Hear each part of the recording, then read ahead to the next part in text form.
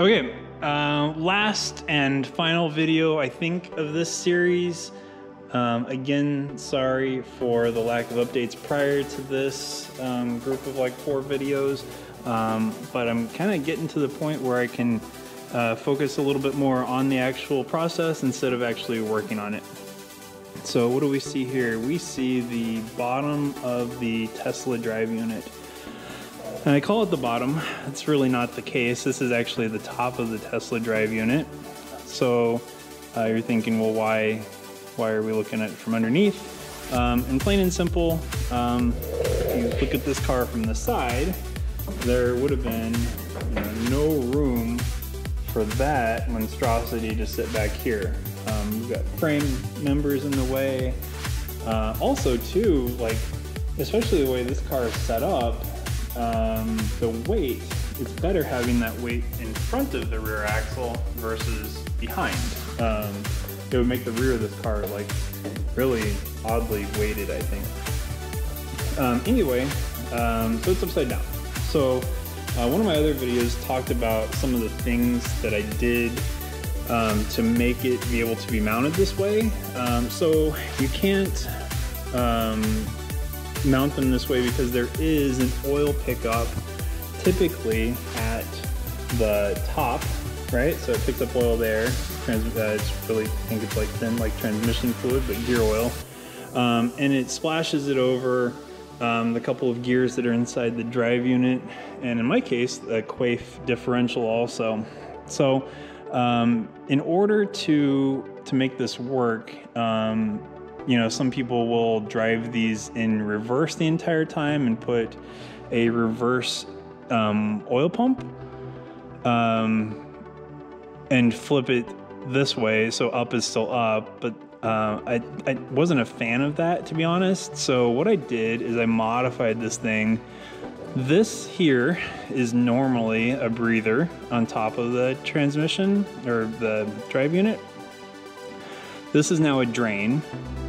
And what's going to happen is this drain is going to come down and I'm going to build a reservoir. That reservoir has a fluid pump, an oil pump, that pumps it up to a reservoir that's going to be up on top of the motor. And then gravity feed is going to feed to that silver AN fitting there. So that's something that I've added. So that silver fitting goes to the factory oil pump. And instead of it going to the pickup that's inside there, it goes to that.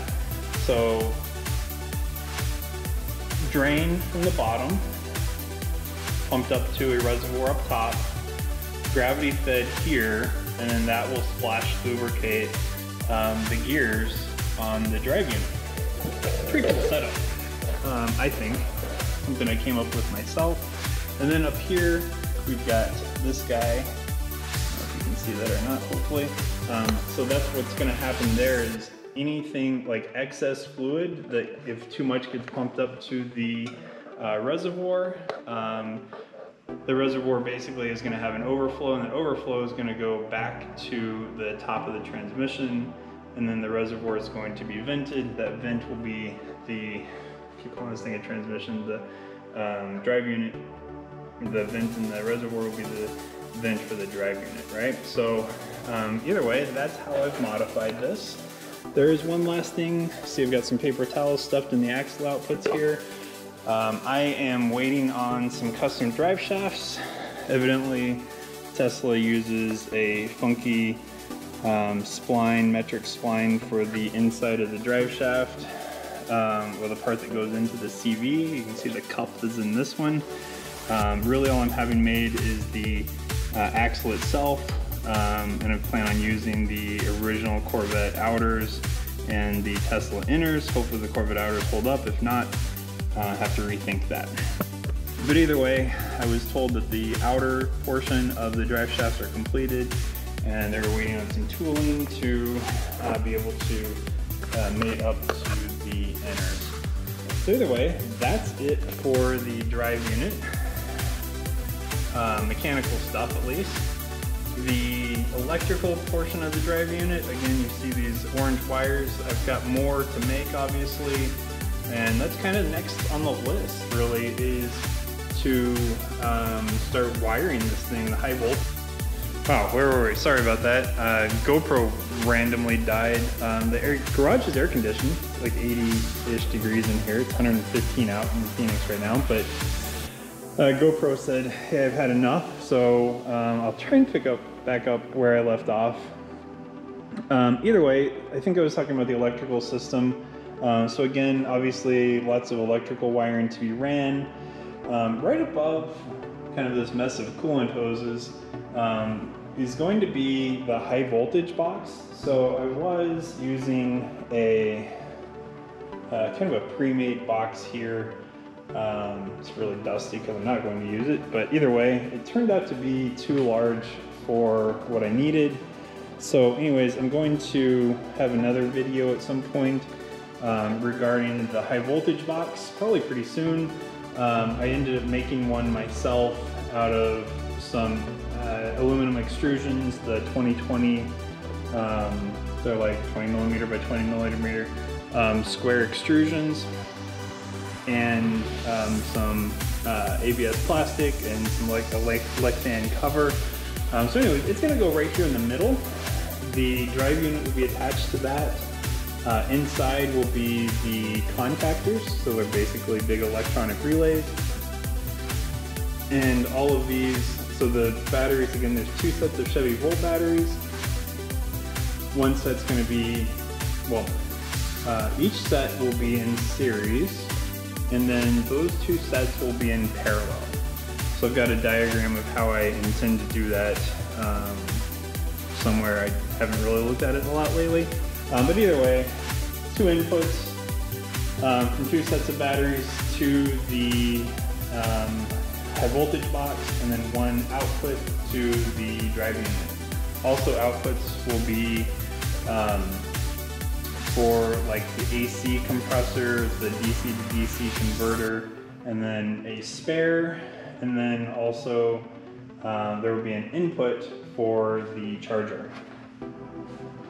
Which is probably going to be off-port. I'm probably not going to put it on the car. I probably won't ever take this thing anywhere where I'll need to charge somewhere third party. Probably be me, myself, and I the whole time. So interior, the reason I'm showing you this is this panel in the center here. I'm going to have 2 battery disconnects that disconnect the battery, actually the center of each battery basically. So they provide an interrupt.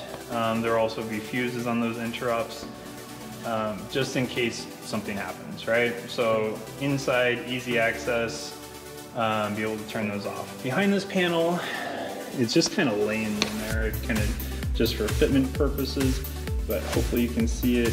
That is the DC to DC converter used out of a Chevy Volt.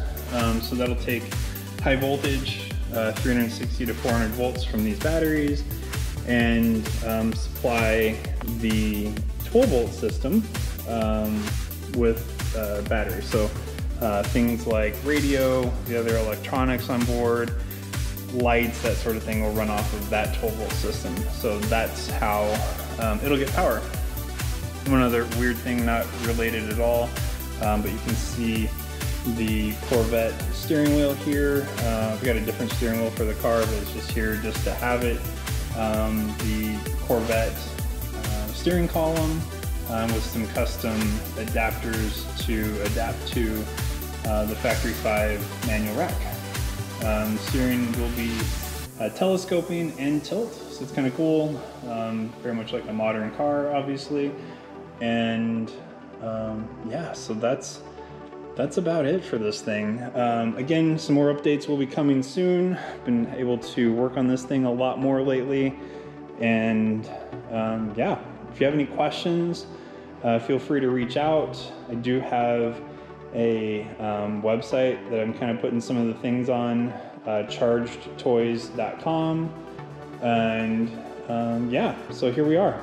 Again, questions, put them in the comments below. If you're interested in everything I'm doing here, please follow, subscribe, so on and so forth. And then I look forward to seeing you next time. Bye.